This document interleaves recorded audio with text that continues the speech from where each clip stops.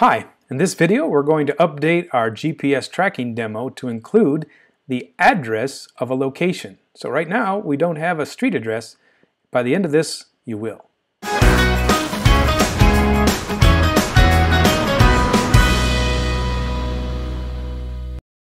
So the key to make this address thing work is we're going to use a service provided by Google, which will automatically translate things for us. It's quite simple actually. So I'm going to embed a little more code inside of this section called Update UI Value. So what we're going to include now is called the Geo Coder. So it's a class that's provided to us in Android. So Geo Coder is a new Geo Coder and it needs some kind of a context. So let's put in mainActivity.this. Now this isn't guaranteed to work, so we're going to have to insert a try and a catch. So if there's an error, our program won't crash at least. So the Geo Coder is going to provide us theoretically with a list of most recently seen addresses. And so we're going to define a list of type address.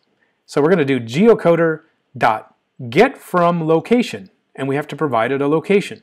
So we know a location, it's in the location variable. And we'll do get latitude and get longitude, and you can see that the parameter is asking for the maximum results, and we only care about one, the most recent one, so we'll get one. Now, I've never actually been able to get more than one address, so I'm not quite sure how the geolocator actually provides a list of things. But anyway, I only care about the one that was most recently seen. So then the next job is to provide a text update. So we have a text view called address, and we'll set the text. So we'll get the address number 0, so the first one in the lists. So that's item 0. And then, as you can see, that there are lots of pieces to that address. So we could get the county, the city, we could get the zip code, we could get all those things.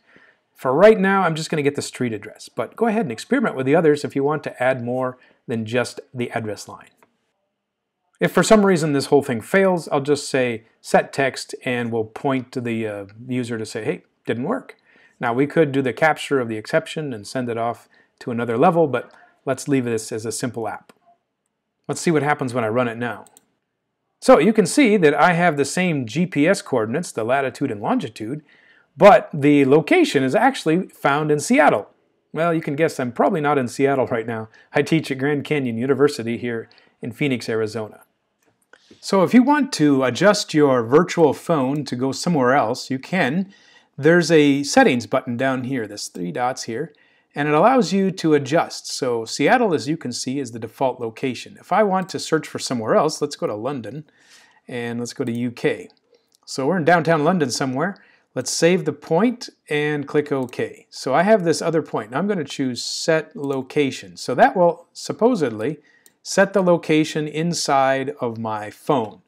So do I have to wait for it to update? Let's see. If I change the number of seconds that it's being updated at, let's see if that does anything. Let's turn it off and start again. And there it is. Okay, so now I got a new location. So try it on your real phone. You'll probably get better results than a virtual phone. But you can move around the world at light speed if you want to using your virtual phone. Okay, so that gives us a pretty good starting point for building any kind of a GPS application. So this will save a location. Now think about how you would build a real app. You might have a list of recent locations. We'll do another tutorial that will actually put up a map on the screen and you can show the locations and save them as you go. So you could like leave breadcrumbs. So more to come, but for right now this will get you to the basics of how to get this fused location service working and to get permissions. So I hope you had fun. This will be another tutorial in the coming minutes here about working with more GPS apps.